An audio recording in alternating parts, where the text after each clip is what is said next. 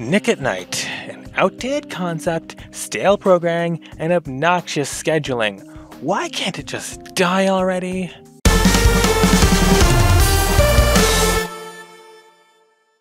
Nick at Night is the evening programming block on Nickelodeon, which mainly exists to air old sitcoms. The channel's definition of old has changed over the years, but the purpose has stayed the same. For clarity, I'm talking about the US block. It's not to be confused with the UK block with the same name, which was essentially the British version of Teen Nick.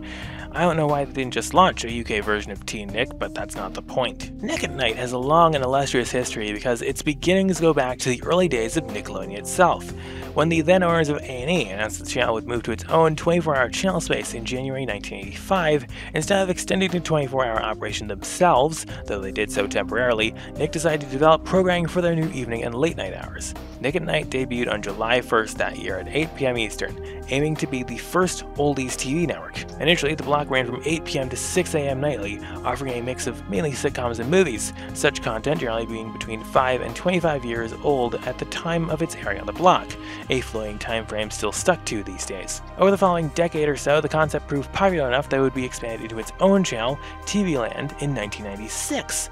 That channel initially aired a selection of series in the 60s to the 80s, somewhat complementing the block at the time. Nowadays, Nick at Night's once revolutionary format is hardly worth a mention.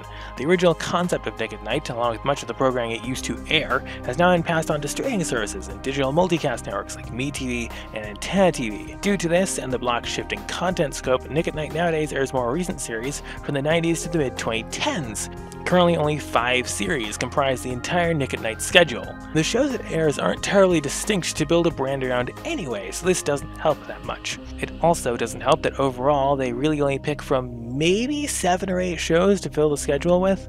1 or 2 of them might leave a bit, but eventually they'll come back.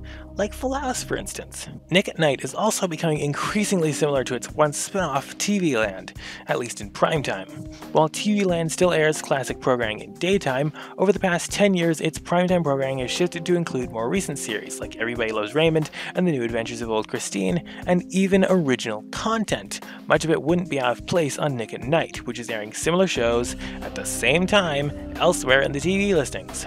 And speaking of timing, Nick at Night is one of the most obnoxiously scheduled programming blocks around, running from 8 p.m. to 7 a.m. most nights of the week. While the border between Nick and Nick at Night isn't as hard as the one between Cartoon Network and Adult Swim, as the two share the 8 p.m. hour as needed and Nick at Night starts later on Saturday nights, given what content the block airs, it just doesn't need 11 hours a night.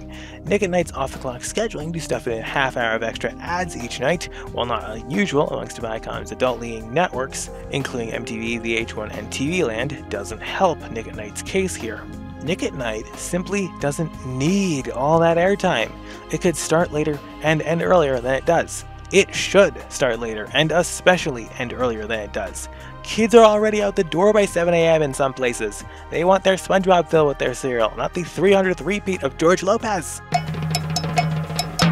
It seems that things are changing though. While George Lopez still aired at 6 a.m. every weekday morning until it was booted off the schedule recently, after nearly 12 years on the lineup, on weekends SpongeBob airs in the spot as of recording this video, and now the 90 minutes of SpongeBob in the mornings has been moved up from its long-standing spot from 7 to 8:30 a.m.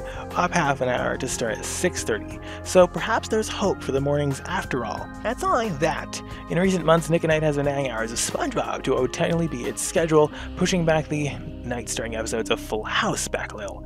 Even Henry Danger has had a Nick at Night branded airing. While this isn't the best way to go about it, it seems that Nickelodeon is expanding its hours later into the evening.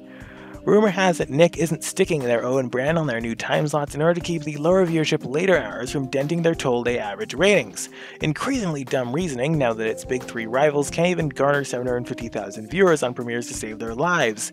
Now that the ratings gulf between Nick and Disney Channel, and especially Cartoon Network, is so wide, there's little excuse for why Nick at Night can't be condensed or canned outright.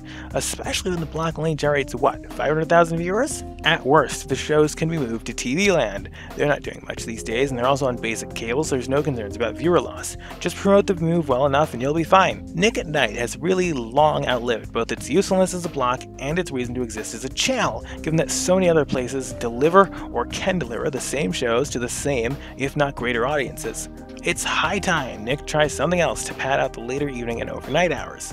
While many fingers would point to Nick Rewind, nay Nick Splat, as a block that would use such a theoretical promotion, the prevailing rule is retro does not rate, so it's unclear whether that block could do any better than Nick at Nite does right now.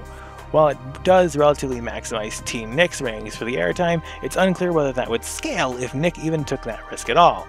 If you like this video, go watch my video on Discovery Family, another channel that's really outstayed its welcome, and don't forget to subscribe for more new commentary, analysis, and more every single week.